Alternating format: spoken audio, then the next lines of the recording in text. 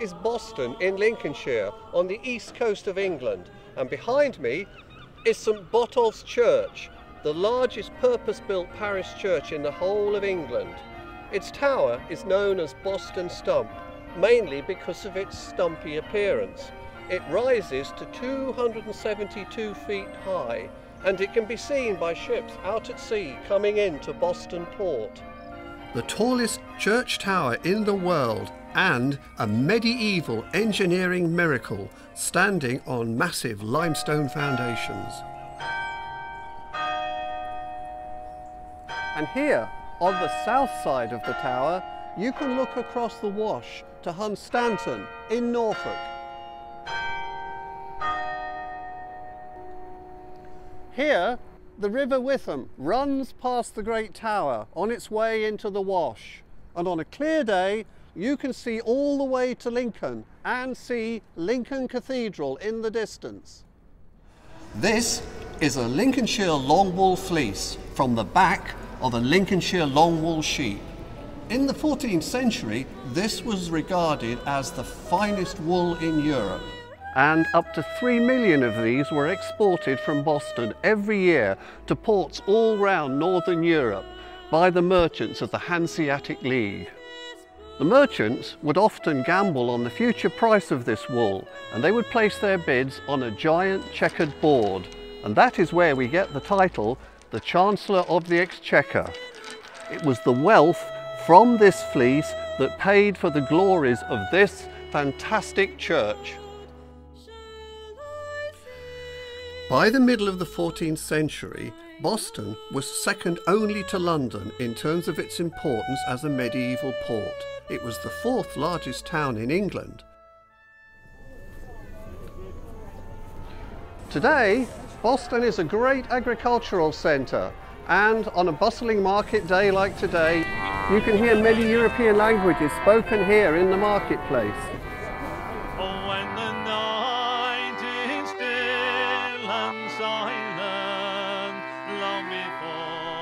Boston has one of the oldest recorded church libraries here above the entrance porch, and I'm standing here with Ernie Napier, who is the chairman of the library committee.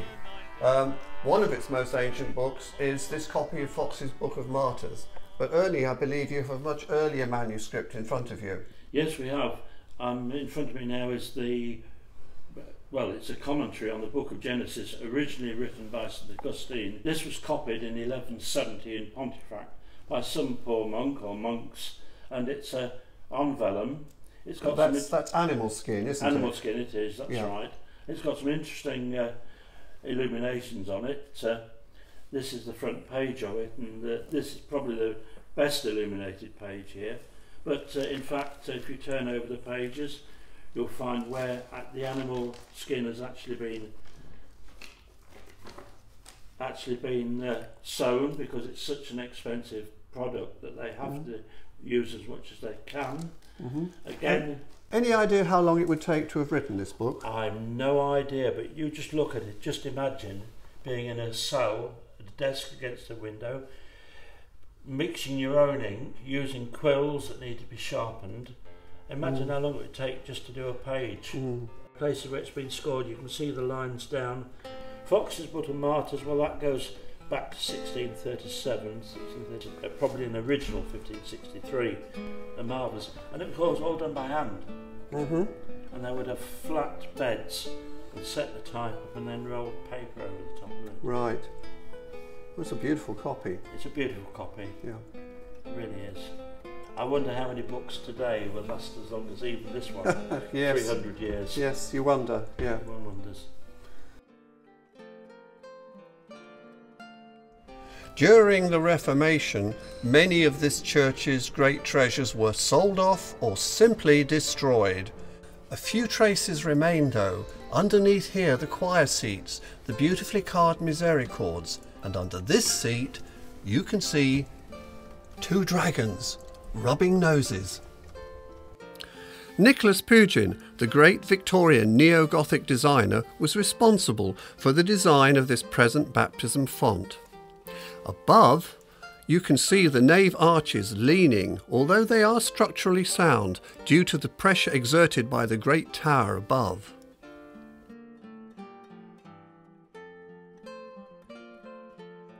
The church was also a rich source of medieval music, especially the Elizabethan composer John Taverner, who began his career here as a composer in 1524 and was later buried here beneath the tower in 1545.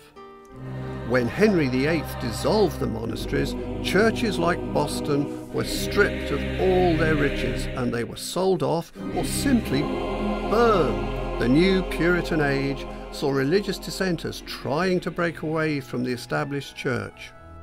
A group of separatists travelling from Scrooby in Nottinghamshire arrived secretly in Boston in 1607. They hired a boat to take themselves across the sea to Holland, but were arrested here at Scotia Creek, an event commemorated by this memorial, which reads, "Near this place in September 1607, those later known as the Pilgrim Fathers were thwarted in their first attempt to sail to find religious freedom across the seas."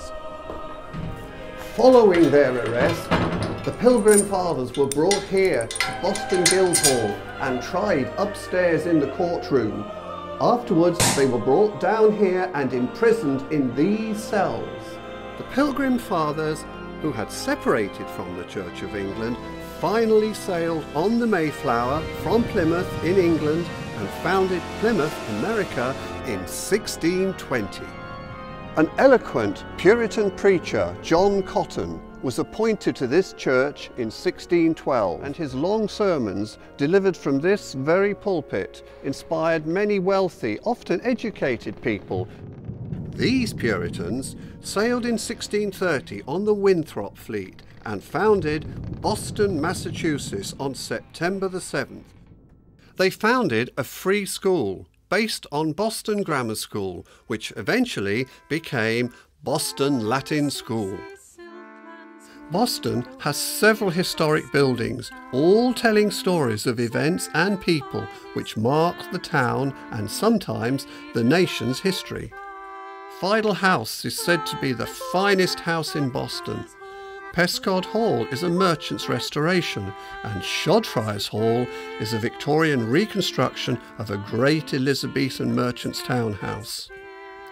It once accommodated a theatre in which a famous local music hall star, Arthur Lucan, born in nearby Sibsey, began his career, later achieving fame as a comic female impersonator, Old Mother Riley. Glory be, it's me Uncle Jeremiah.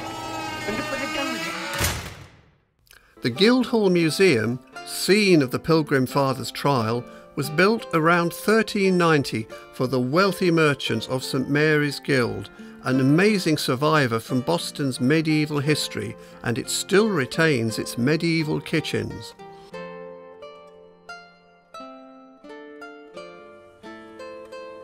Queen Elizabeth I commanded Boston to keep the waters of the Wash safe, and to this day the town mayor wears an admiral's hat and enjoys the title Admiral of the Wash. Sir Joseph Banks, the great scientist and botanist who accompanied Captain Cook on many of his great expeditions. He became Recorder of Boston. Just outside the town is Hussey Tower, the remains of a great Tudor mansion originally owned by Lord Hussey, who was executed by Henry VIII. The Stump Tower dominates the marketplace, where Wednesday and Saturday markets thrive, along with the annual May Fair. A famous Boston poet is Jean Ingelow, whose poem, The High Tide on the Coast of Lincolnshire, 1571, commemorates a terrible flood which devastated the town. The old mayor climbed the belfry tower, the ringers ran in 2 by 3. Pull if ye never pulled before, good ringers, pull your best, quoth he. Play up, O Boston bells, ply all your changes, all your swells, play up the brides of Enderby. Old sea wall, he cried, is down. The rising tide comes on apace, and boats adrift in yonder town go floating through the marketplace. Boston has one of the tallest windmills in the country. The Maud Foster windmill was originally built by the Reckitt brothers in 1819, one of whom later co-founded the famous Reckitt and Coleman Food Company. Boston is still a commercially operating seaport, connecting with other seaports all over Europe, as well as offering tourism visits out to see the seal colonies on the Wash. The port's historic connections are celebrated by periodic visits by historic sailing ships, such as the replica of the Endeavour, celebrating famous explorers such as Matthew Flinders, the man who named Australia. A day in Boston is like stepping back into 1,000 years of maritime trade and history. And even today, it is a vibrant market town, as well as a wonderful heritage site and a place of worship.